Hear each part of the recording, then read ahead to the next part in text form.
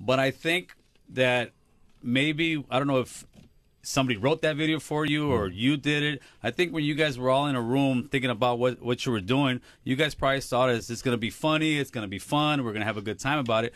But it seems almost, and correct me if I'm wrong, like you had no real representation of any Mexican American in that room telling you, hey, Tyga, I don't think this is it. To me, am I wrong to think that it was just maybe you and maybe some white or other African American artists in the room when you guys were making that video?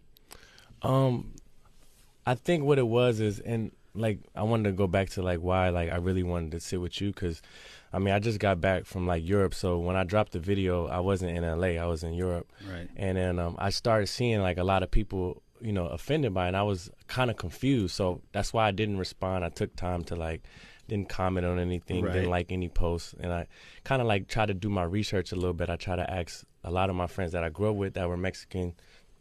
Sour Milk is like my DJ. He's Mexican. Right. My engineer that recorded the song with me, he's Mexican. Like, so I was really kind of confused at first. Like, you know, why are people offended? Because I've always done Latin.